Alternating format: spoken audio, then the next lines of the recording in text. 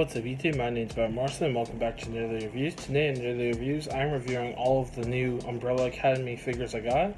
These were released a while ago, but because the Umbrella Academy Season 2 hadn't come out, I kind of lost interest in the show, but I really like the show. It's a good show. If you haven't seen it yet, I can't really say anything because I don't want to spoil anything. But yeah, it's a really good show and I like it. So I'm going to go by order number, if you would. Because even though Allison Hargreeves, the father of all of them, if you will, he's a prick. So he never named his kids, so they named themselves somehow. It's kind of weird. So yeah, I'm just going to go off here, not by number, I'm just going to go off by how I got them. So yeah, so first up I got Pop, Television, The Umbrella Academy, number 930, Allison, or number 3. And on the back here, the other ones you can get, I'm only doing this once since I have 3 others here.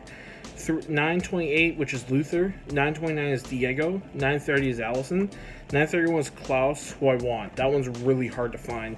932 is number 5, 933 is Ben, who's also super hard to find. 934 is Vanya, 935 is Pogo, 936 is Cha-Cha, and 937 is Hazel. Yeah. So, I have Diego, Pogo, and number 5 here. So, yeah. So, before I start opening these ones, I'm going to note out that on the back of all of these, it has what they say a lot. So, for Allison's, hers is I Heard a Rumor, which is how she starts her power of getting people to do whatever the fuck she wants. So, like, in Season 2, for instance, for one guy, when she was evil Allison, she went, I heard a rumor that your head exploded, and his head blew up. For another one, because they got dropped in the, I'm just gonna spoil. In Season 2, they get dropped in the 60s, so segregation is still big in the States and parts of Canada and stuff. So they're in Dallas, Texas. So this piece of shit cop starts beating up Allison's husband. And he doesn't know that she has powers, and she goes, I heard a rumor that you just walked away, and he just walked away. So yeah, I thought that was pretty cool. That was a good use of her power. And then later in the show they question why she doesn't do it all the time, because she can get super evil with it.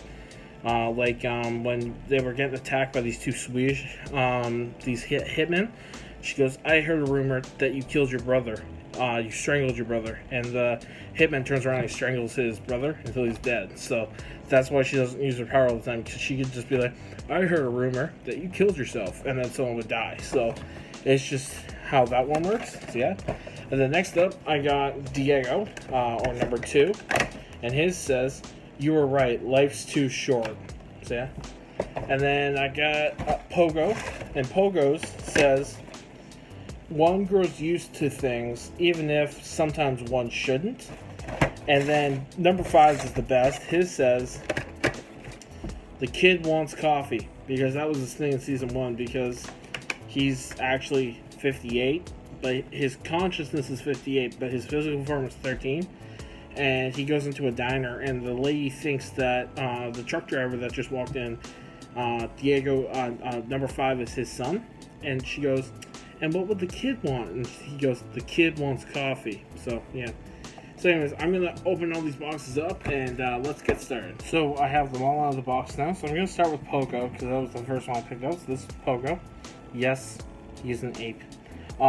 He's a chimpanzee, actually, if I believe correctly. He's super old. He grows to be super old, and he's got little glasses, which is cute.